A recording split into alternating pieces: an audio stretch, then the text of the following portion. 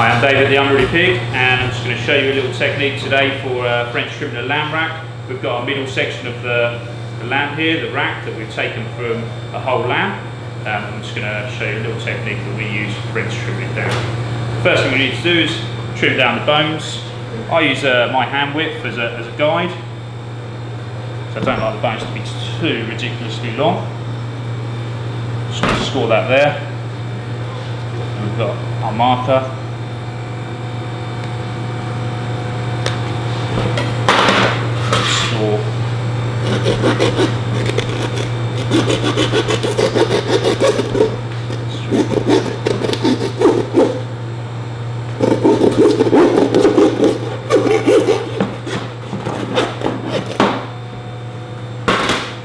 Same on the other side.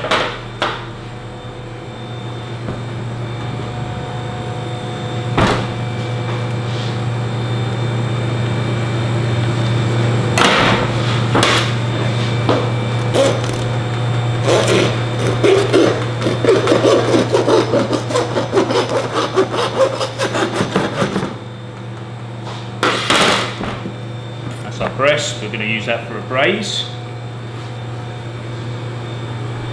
And bones here.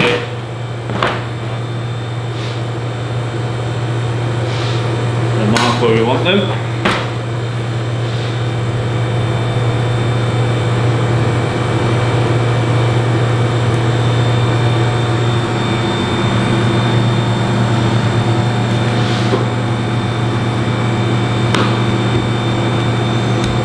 Nice even bone all the way up,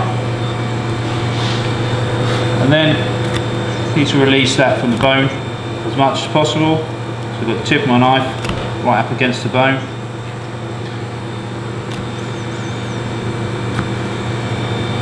The more we can release it at this stage, the easier it will come away.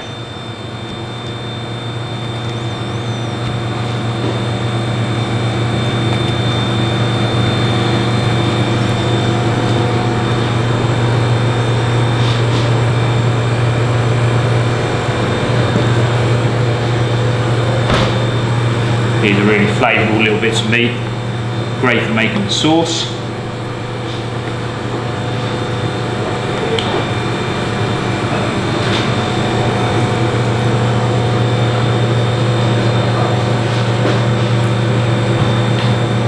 Note that we choose to trim the rack up on the bone here as a double rack.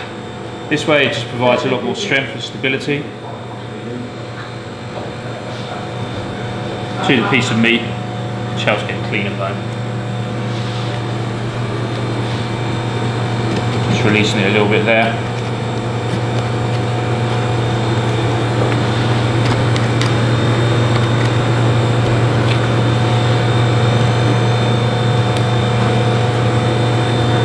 It's already quite clean. Just a little method to help finish off and get a nice clean bone. Take a piece of string, and we create a slip knot by making a loop here and then pulling it through. We now have a slip knot. Put it onto the bone, nice and tight, and then yank it towards you, and that will create a nice clean bone on the finish there. So 2 hands, slip knot by pulling it through, round the bone, nice and tight, and then pull it off. And it just grabs hold of the sinew. It might need a little clean afterwards, but it just helps get that tricky bit of fat off, which can be a real pain when you're trying to scrape it clean.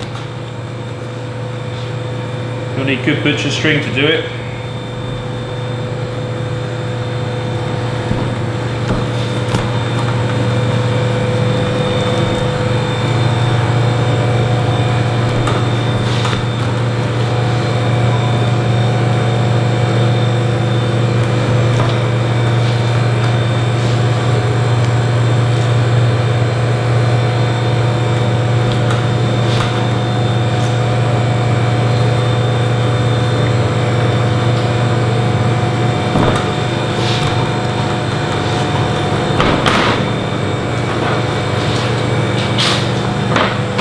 little finish off.